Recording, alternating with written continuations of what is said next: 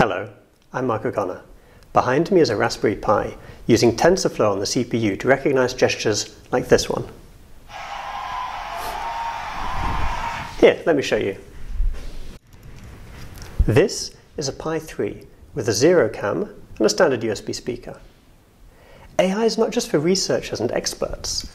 It lets anyone build programs by teaching them through example, even on low-power devices with no data sent to the cloud and no internet connection needed.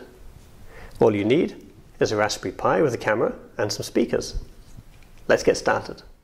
We're going to train a deep neural network via transfer learning. And because we're teaching it by example rather than giving explicit steps through a programming language, we need to think carefully about the examples we give the network. We need to teach it that when we're cheering, it can be in a range of different positions. This helps it to generalize to positions it hasn't seen before. In the same way, when we teach it what sitting still looks like, we should show it the same range of positions. So the only difference is the thing we want it to learn, and that's whether our hands are raised or not, and not the fact that we happen to lean backwards slightly when we cheer. In my experience, changes in lighting and camera position are harder for the network to adapt to, so experiment with changing those as well. After a few sessions, your network should ignore normal actions like scratching your head, but still respond with rapturous applause on demand. Happy training.